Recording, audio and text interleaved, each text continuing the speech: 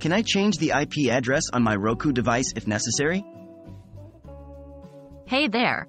Welcome to today's video, where we'll be discussing whether you can change the IP address on your Roku device if necessary. If you've been wondering about this, you've come to the right place.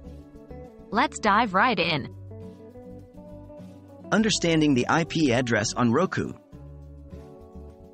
Before we discuss changing the IP address on your Roku device, let's quickly understand what an IP address is. IP stands for Internet Protocol, and an IP address is a unique numerical label assigned to each device connected to a computer network. It helps in identifying and communicating with devices on the network. The role of IP address on Roku.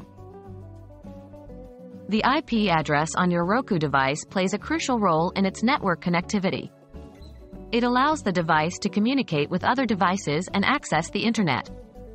The IP address is typically assigned automatically by your network router through a process called DHCP, Dynamic Host Configuration Protocol.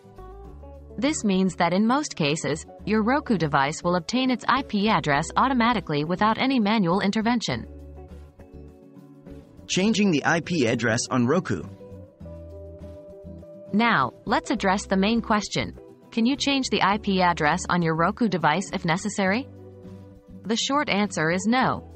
Roku devices are designed to obtain their IP addresses automatically from the router using DHCP.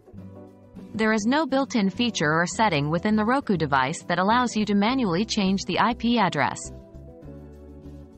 Modifying IP address through router settings. However, if you have a specific reason to change the IP address assigned to your Roku device, you may be able to do so indirectly by modifying the settings on your router. Please note that this process varies depending on your router's make and model.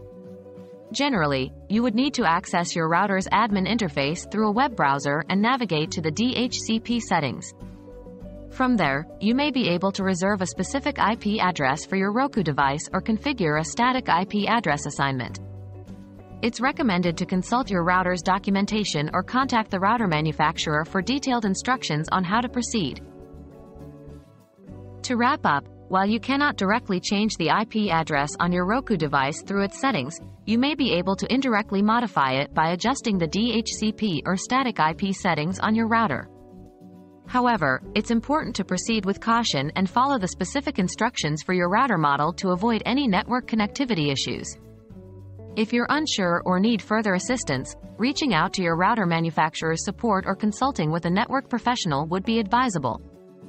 I hope this video has provided you with a clear understanding of changing the IP address on your Roku device if necessary. If you found this information helpful, please give the video a thumbs up and consider subscribing to our channel for more useful tech-related content. Thanks for watching, and I'll see you in the next video.